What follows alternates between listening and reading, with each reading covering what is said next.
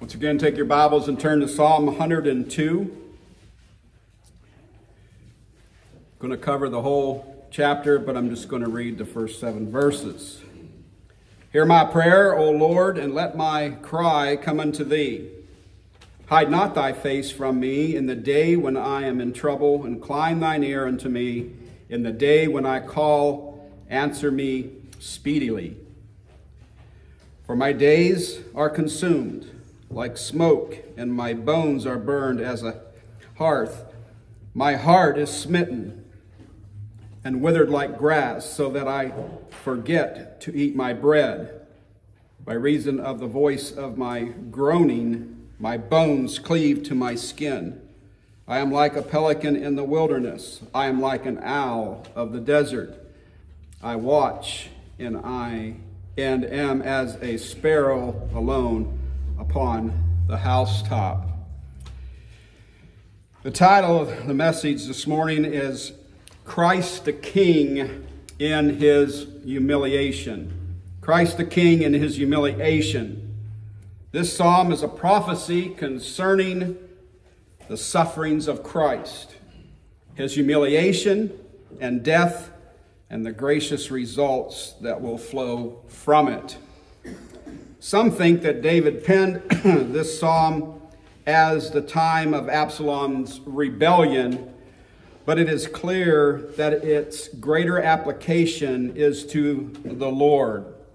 Look at verse 25 and 26, if you would.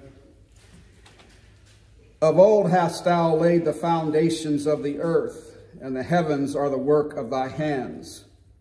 They shall perish, but thou shalt endure. Yea, all of them shall wax old like a garment. As a vesture shalt thou change them, and they shall be changed. Hold your place at 102 there and turn over to Hebrews chapter 1. Hebrews chapter 1 and verse 10.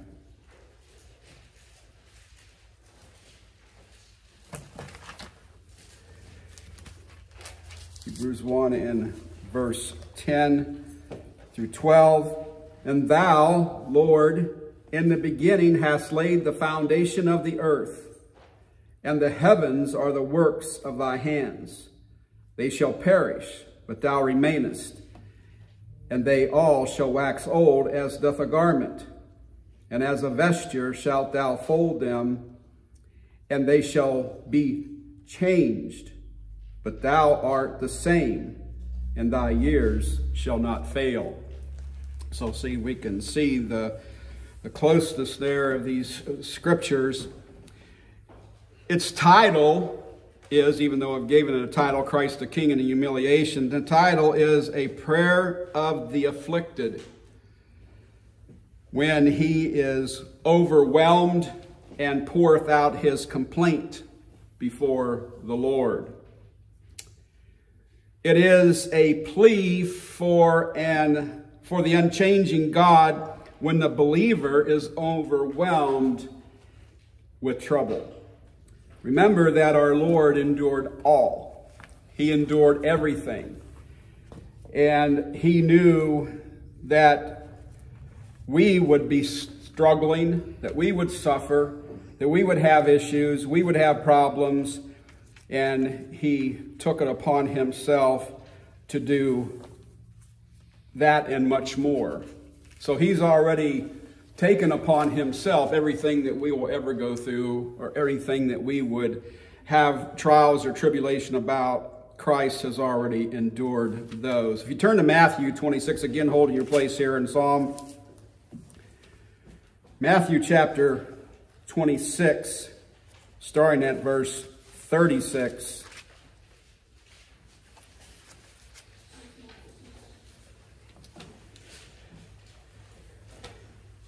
Then cometh Jesus with them unto a place called Gethsemane, and saith unto the disciples, Sit you here while I go and pray yonder.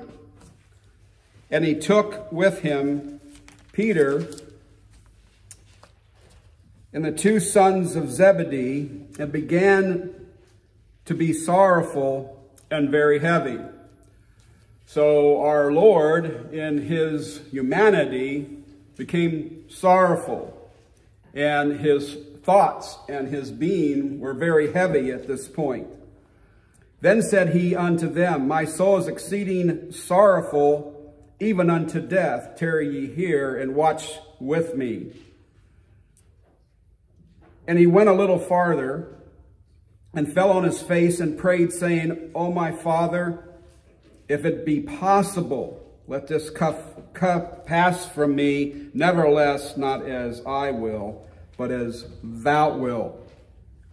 And he cometh unto the disciples, and findeth them asleep, and saith unto Peter, What?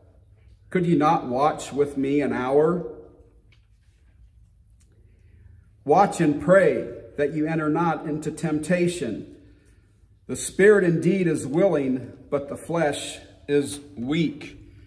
He was trying to give them an admonition here, trying to help them, because we know what happened.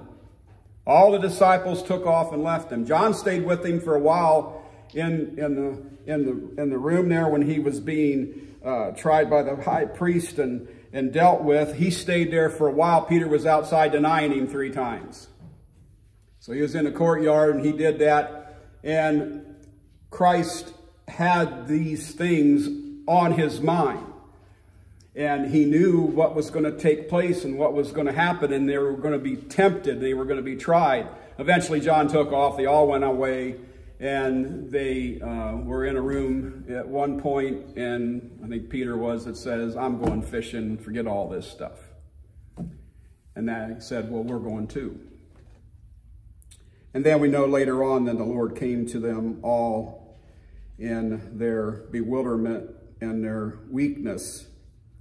So we know that Christ is watching out for him at this point, and it's vexing him. It's making him very sorrowful and troubled that these things are going to take place, but that isn't the crutch of the matter here. Verse 42, And he went away again the second time and prayed, saying, O my Father, if this cup may not pass away from me, except I drink it, thy will be done. And he came and found them asleep again, for their eyes were heavy.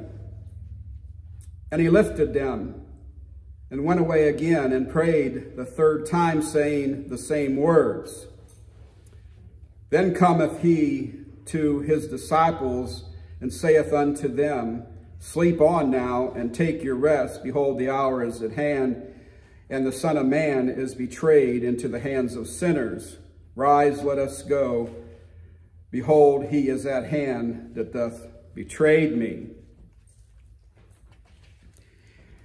Now, if you turn over again, holding your place, don't lose your place in the psalm there. We will be going back to that. But Luke's Gospel, chapter 22. And I pondered this verse of Scripture, and there's a couple things in here. As many times as I've read it, I've never seen it until this message was laid upon me to present. And it's just amazing how the Lord works, and he gives us in the time of our need, when we need it, at the right time. And I felt that was the right time that I received it.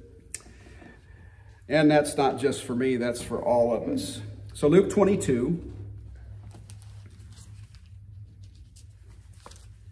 Luke 22 and verse 39. And he came out and went as he was wont to the Mount of Olives, and his disciples also followed him.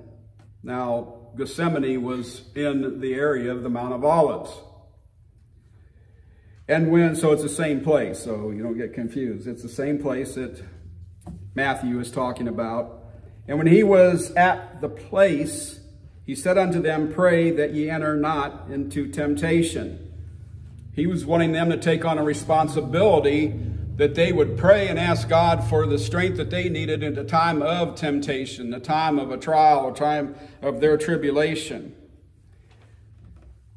And here's the part I've never seen before, and you may have. That's fine. It's well and good that you have. I just never had.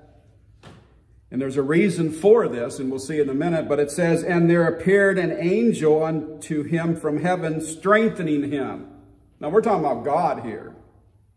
We're talking about God that's come in the flesh. This is Christ, the Son of God, the third person of the second person of the Godhead, and he needs strength. In his humanity, in his humiliation, he needed this strength. And this is why he needed it. And the reason Luke brings this out, I believe, is because Luke was a physician. He understood.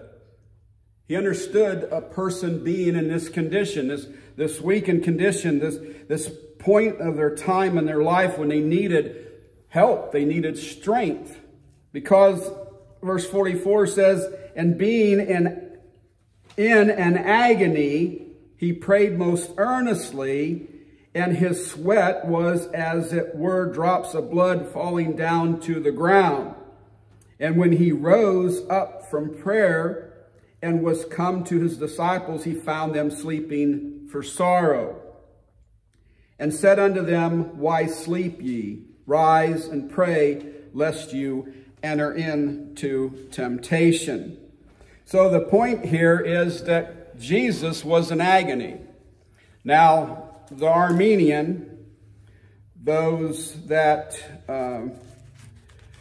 take this verse of Scripture, these two verses of Scripture that we just read, what they're going to want to say is that his agony and his intensity, that the sweat that was falling was drops of blood, which I took at and I said, wow, Christ shed his blood even before he went to the cross.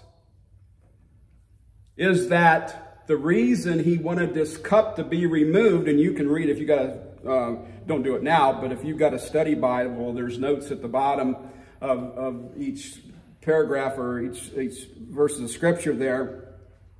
They're going to say that the reason he was praying this and he wanted this cup removed is that he didn't want to go to the cross and die. Well, that's the farthest thing from the truth, because before the foundation of the world, it was already decided that Christ was going to come and be the perfect sacrifice to appease God's wrath against his elect people. So that wasn't it. So what was it? Well, the cup that he really didn't want to bear was at the point of time when he took our sins upon him on the cross, God turned away. For the first time in eternity past, present, future, Christ was alone, totally did not have the fellowship with the Father, because God cannot look upon sin, and at that point he turned away. Can you imagine the separation? I would say Christ was in agony over this. Plus, he loved his disciples, he loved his people, and he knew where they were headed. They were headed. He knew Peter. He tried to warn Peter ahead of time. You're going to deny me. Oh, no, wait, no, Lord, I would never do that. And one day, it may be coming to the point that we're going to be caught in that same situation. What will we do?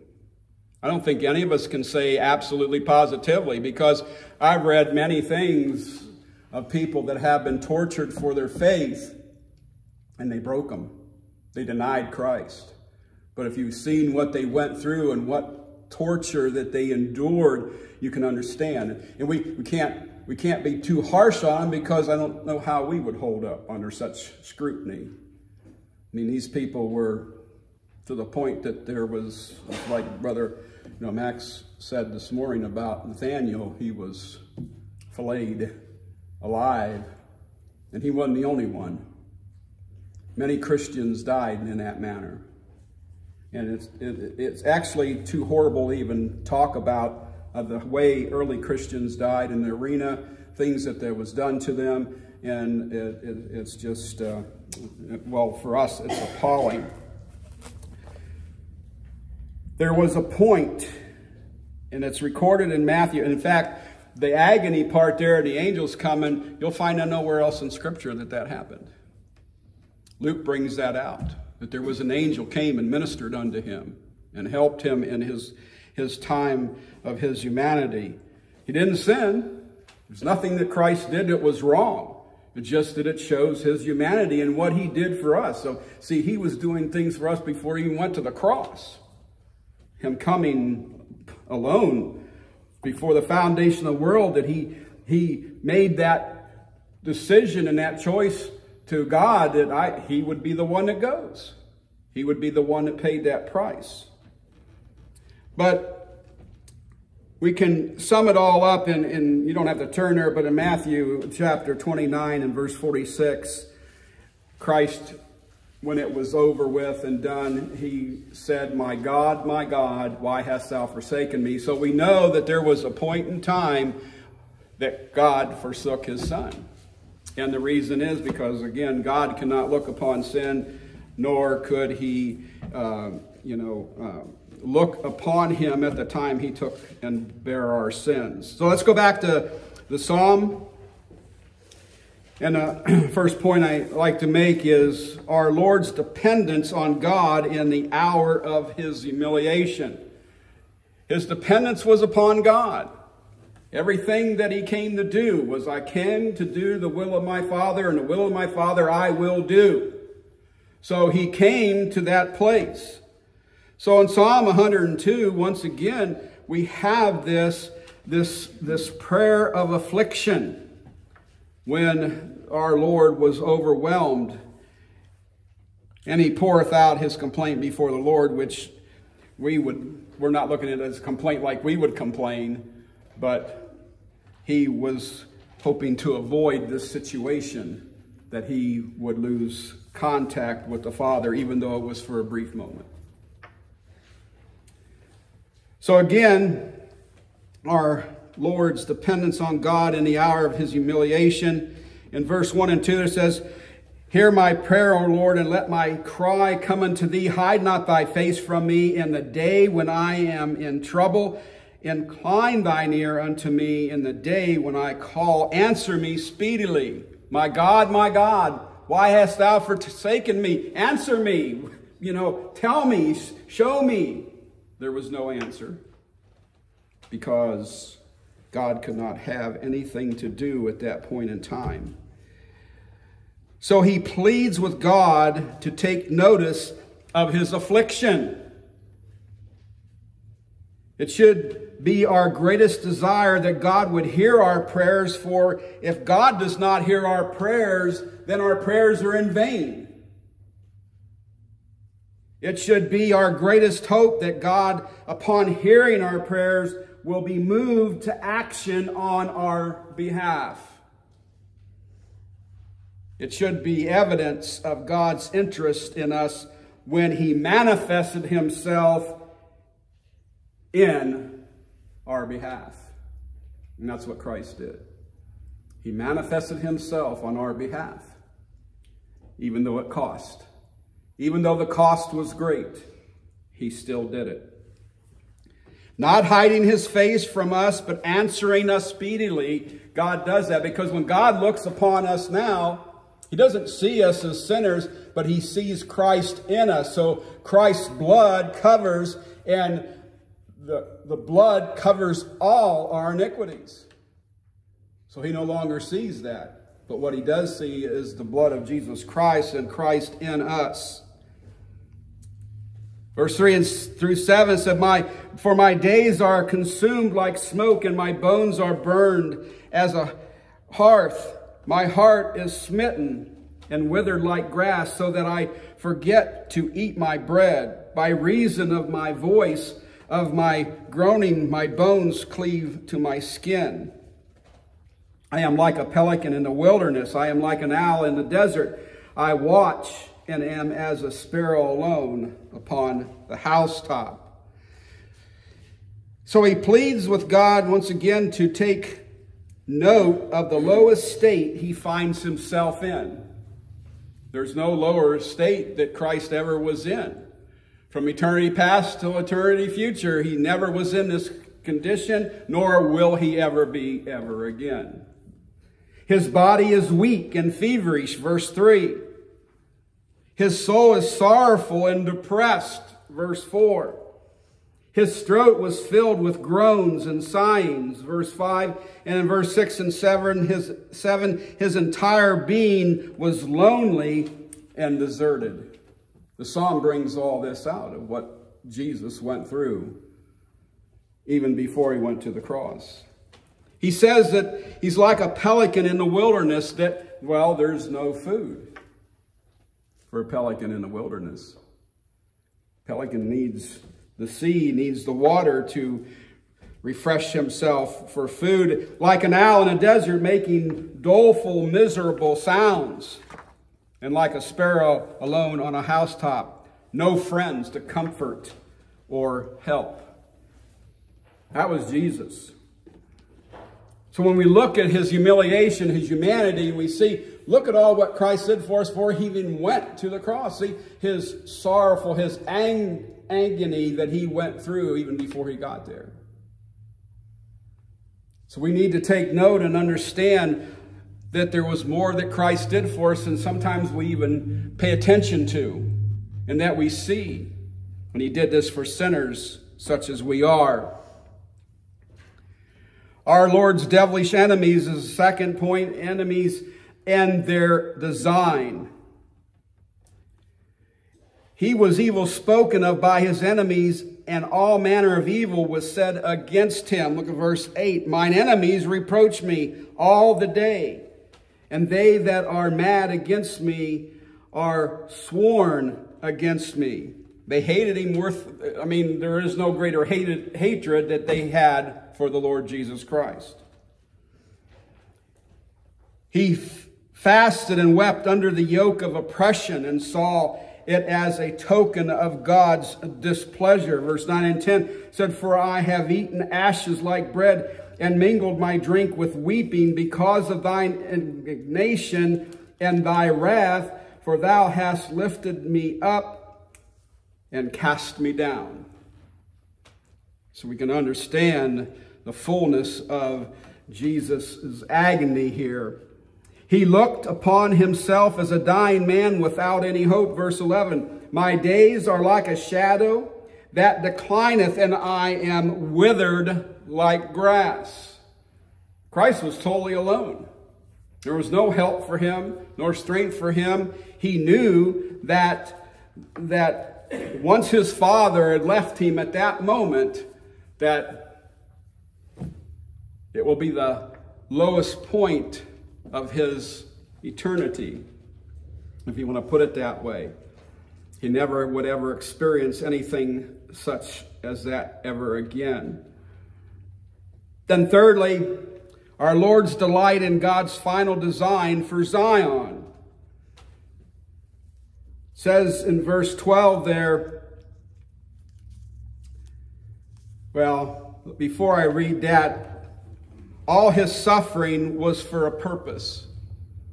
In Isaiah chapter 53, if you want to turn there, Isaiah 53, verse 11 and 12, we can see what this purpose consisted of. Isaiah 53, 11, he shall see of the travail of his soul and shall be satisfied. By his knowledge shall my righteous servant justify many, for he shall bear their iniquities. Therefore will I divide him a portion with the great, and he shall divide the spoil with the strong, because he hath poured out his soul unto death, and he was numbered with the transgressors, and he bare the sin of many. And I'd like you to note the word many there twice in Isaiah 53. It's not all, it's many, and made intercession for the transgressors. He interceded. He interceded for us then, and he continues to intercede because he's on the right hand of God the Father doing that very thing, making intercession for you and I. We are dying creatures, but in Christ we have an interest in the everlasting God. In verse 12 it says, But thou, O Lord, shalt endure forever, and thy remembrance unto all generations. So our life is a transit or not lasting, but his is permanent. Our friends die, but our God lives on. Poor Zion may now be in distress, but there is a day of relief and victory coming. Well, those who have cast away the Jews and put them in a place where they shouldn't be should read this verse here in verse 13. Thou shalt arise and have mercy upon Zion, for the time to favor her, yea, the set time is come. So their hope of deliverance is built upon the goodness of God. God loves his people. There is no doubt about that. Even though he's been angry with them, they're still his people. And he will still protect them, and he will take care of them as they are needed to. So the universal nature of Zion's hope, we see in verse 14, 15, and 16 in our text there. For thy servants take pleasure in her stones, and favor the dust thereof. So the heathen shall fear the name of the Lord, and all the kings of the earth thy glory. When the Lord shall build up Zion, he shall appear in his glory. Now it's amazing to note that Jesus is on the Mount of Olives in the Garden of Gethsemane. When he comes back for his 1,000-year reign, he's going to set his foot upon the very same place that he was and prayed. So I find that pretty amazing in itself, that that's where he'll return. So again, the universal nature of Zion's hope is found there in verse 14 and 16. There will be great rejoicing among her friends, there in verse 14. There will be great honor given to God of Zion by the nations and kings of the earth. Verse 15, turn to Revelation chapter 21. Revelation 21:21.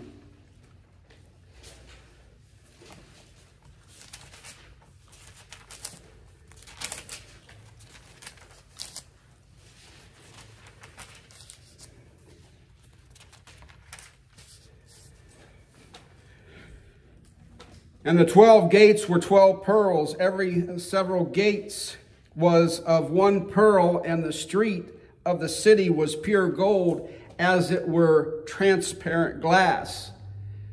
And I saw no temple therein, for the Lord God Almighty and the Lamb are the temple of it. And the city had no need of the sun, neither of the moon to shine in it, for the glory of God did lighten it, and the Lamb is the light thereof. Speaking of Jesus Christ. And the nations of them which are saved shall walk in the light of it. And the kings of the earth do bring their glory and honor into it. And the gates of it shall not be shut at all by day, for there shall be no night there. And they shall bring the glory and honor of the nations into it. And there shall in no wise enter into it anything that defileth, neither whatsoever worketh abomination or maketh a lie, but they which are written in the Lamb's book of life. So all those that are in the Lamb's book of life will be there. All the lost that are upon the earth today will be destroyed, and there will be none of them there, and none will walk into the millennial reign who are not saved at that point in time. And remember that depravity still reigns during this time. There we'll see the glory of God revealed. Turn over to 22, Revelation 22, verse 1. It says, And he showed me a pure river of water of life, clear as crystal, proceeding out of the throne of God and of the Lamb. You know, one of the things that I've always wanted to do, and you can't, is just reach down into a flowing stream of water and get a drink of water. You can't do that because it's so polluted. There's all kinds of critters running around in there that'll end up killing you for sure. So you can't do that anymore. But there, where this place is, we'll be able to do that. In the midst of the street of it, and on either side of the river was there the tree of life, which bare 12 manner of fruits, and yielded her fruit every month. And the leaves of the tree were for the healing of the nations. And there shall be no more curse, but the throne of God and of the Lamb shall be in it, and his servants shall serve him. And they shall see his face. And that'll be amazing in itself when we'll finally get to see his face. And his name shall be in their foreheads.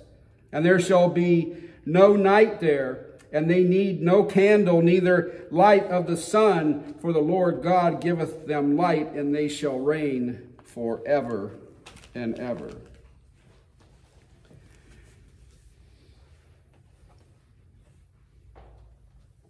If there's any here this morning who does not know Jesus Christ as their personal Savior, you won't see this place.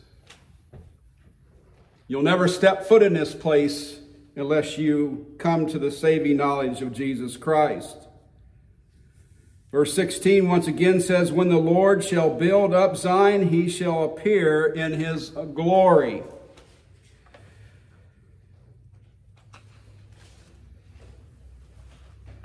The next point is our Lord's daily blessing, purchased at great cost for his own.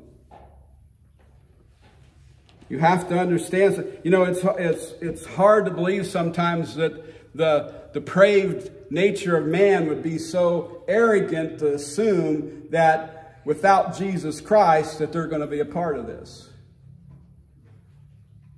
They assume too much. Verse 17, the blessing of prayer.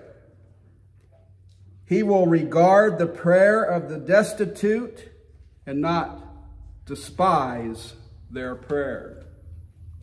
We are the destitute. We are the ones that are in need and have been given salvation through our Lord Jesus Christ. In and through Jesus, we have access to God by prayer. When he said it is finished, the veil in the temple was rent from top to bottom and gave us total access to the throne of God. Paul said, come boldly. We can go boldly now to the throne room of God and ask of him what we will. Verse 18, this shall be written for the generation to come, and the people which shall be created shall praise the Lord. So the blessing of eternal salvation for the souls trusting Christ in the future. It's a promise that we have. Many yet unborn will hear the gospel story and be saved. It may not be, you know, one of the main things at the conference was, and Brother Matthew had a really good message on this, that the rapture is here. Now, today, right this minute, it's here. Whether it happens or not, it's here. It's at our doorstep. We do not know the exact second or minute or hour or what. We do not know that, but it's here. It's time. There's nothing else. The only thing he made a statement to, and is what we've talked together about this before, is that at the last soul that's saved, they don't even have to be baptized in a church. Of course, we believe that once they come out of the water, that's it. If that's the last soul to be saved and baptized into the church, that's it. Some will say, well, there's going to be souls saved during the tribulation time, and that's true. But we're talking about this age. We're talking about the dispensation of the Gentiles, which we're in right now. And that last soul is saved and baptized in the church, then you know, there's no reason why the Lord would not come back. But they all agreed that it's now. We've seen it. So the blessing of those under affliction by Satan and imprisoned in his jail will be released and brought to grace. Verse 19 and 20. For he hath looked down from the height of his sanctuary, from heaven did the Lord behold the earth, to hear the groaning of this prisoner, to loose those that are appointed to death.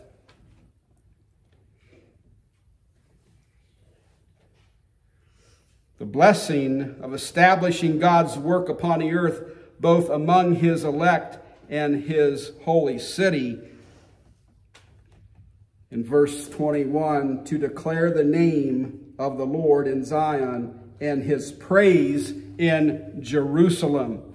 Great mercy is displayed by God on earth through the sacrifice of Christ.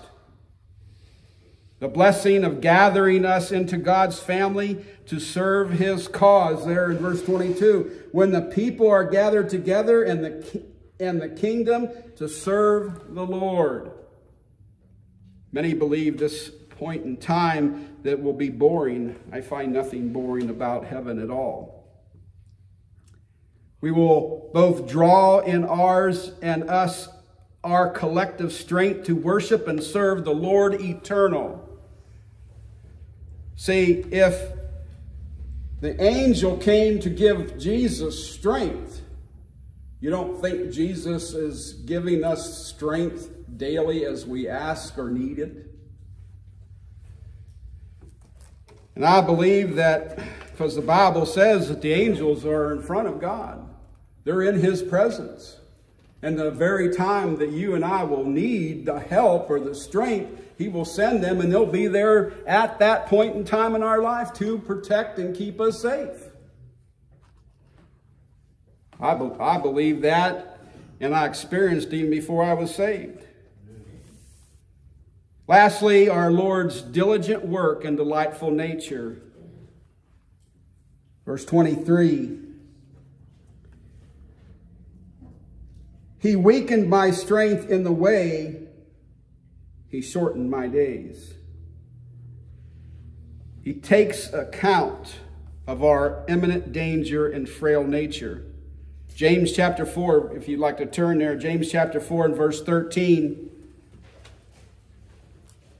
James says here, he says, "Go to now, ye that say, today or tomorrow we will go into such a city and continue there a year and buy and sell and get gain, whereas ye know not what shall be on the morrow. For what is your life? It is even a vapor that appeareth for a little time and then vanish away. For that ye ought to say, if the Lord will, we shall live and do this or that." He hears our prayers within the framework of his own eternal nature and Godhead. Look at verse 24. "And I said, O my God, take me not away in the midst of my days. Thy years are throughout all generations." So he fails not to take and takes the long view in all our requests so that our best interest is served. God does not want us to fail. And he knows what is best for us, even though we don't know what is best for us. We need to seek him daily and find out what is our best interest in serving you. That's what we want. What can I do to serve you to the fullest? And he will give us that. Just as creation is built upon his eternal nature, so is his interest in us. Verse 25 and 27. "Of old hast thou laid the foundations of the earth, and the heavens are the work of thy hands. They shall perish, but thou shalt endure. Yea, all of them shall wax old like a garment. As a vesture shalt thou change them, and they shall be changed. But thou art the same, and thy years shall have no end." So creation is no new work with God, and neither is recreation, which is our redemption. We can neither continue our own existence nor give being to others, but the Lord is, and he is the maker of all things that are. Therefore, when our affairs are the lowest ebb, we need not despair, because he can restore us. No matter how things are going, he can restore us. And then the last verse there, a comfortable assurance. The children of thy servants shall continue, and their seed shall be established before thee. Since God is eternal, his work will be eternal. Those who look for God's work to fail will be sadly disappointed. Those who look for God's word to fail will look in vain. Those who look for God's will to fail will be crushed beneath its eternal rule. The Bible tells us, as Christ spoke and said, that the gates of hell will not prevail against us, and that's what he promised, and that's what he means. Those who look for God to change will travel a false way to hell. God will never change, nor has he ever changed. In conclusion, God will, through Jesus Christ, establish his work on the earth, and its glorious results will be assured as God's people gather in the heavenly Zion to sing of his eternal nature and glory. Won't that be great? We'll all have angels' voices. We'll be able to sing and not even be concerned about how we sound. As Moses and the children of Israel sang of God's deliverance from Egypt, so we will sing on the shores of eternity of our deliverance from Satan. And that's where it lies. Satan is out to destroy us. He is doing everything possible that he can. He will continue to do everything possible that he can to destroy you, to destroy me, to destroy this church. And he will not quit until we are, of course, taken out, and then he still will continue on. So we pray that the Lord will bless you with this message today, and that you will ponder all that Christ has done for us, everything that he's accomplished for us, up until the point that he lost the connection between him and God at one point. It's sad in a way, but we're glad that he did, because we have been redeemed by his blood. May God bless his word to your heart.